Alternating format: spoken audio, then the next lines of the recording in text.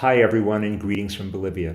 My name is Jim Shultz. I am the founder and the executive director of the Democracy Center. I'm also a native Californian. I was born and raised in Whittier.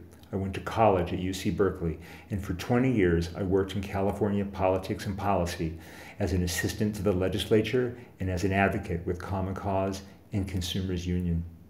When my family and I moved here in 1998, there were two things I didn't realize. One is that 16 years later, we'd still be here. And the second is that these two completely different places, California and Bolivia, would both be on the front end of the crisis of our time, the crisis you're here to talk about, the climate crisis.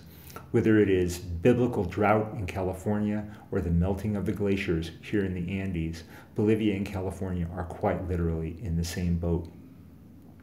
The Democracy Center works globally on 5 continents to help citizens and activists develop their strategies and campaigns, and especially on climate change. So my friends in California asked if I would speak very briefly with you by video today about the ways in which California might plant itself more assertively and strategically on the global stage. So here are 3 basic ideas. The first is there needs to be a strong California story, a California narrative that speaks to the realities of other countries. And you have that narrative. It's about the transition to clean energy. It's about how you harness that transition in the service of climate justice, the social justice, and equity, because these are the excuses that other countries like India, for example, are using to not make the transition to clean energy.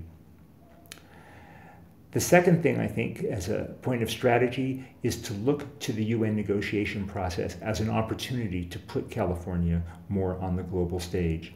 It's called the Conference of the Parties, or the COP process. There's one coming up in Lima at the end of the year, which is an opportunity for California to link with Latin America and Latin American organizations. And then the all-important deadline conference in Paris next year, which is when we are supposed to have a new global agreement. So I think California needs to play a role on the stage of the COP negotiations as well, both in its government and its activists. And third, I think it's important to be truthful as California steps onto the international stage about where it fits in the jigsaw puzzle of climate. Because while California has made some really impressive progress in reducing its carbon footprint, the fact is that a good portion of that carbon footprint has simply been exported to China and other countries abroad.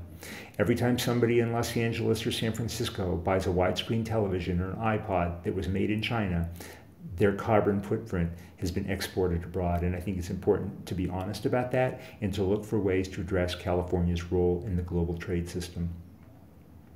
I want to end by saying this. We face a crisis unlike anything we've ever seen. I believe that those of us, whether we're in government or whether we're activists, those of us who would have an opportunity to take leadership on a global level not only need to do that, I think we have a moral obligation to do that. Thank you for your attention. I appreciate this opportunity. I wish I could have been there with you in person, and I look forward to working with as many of you who are interested. Thank you very much.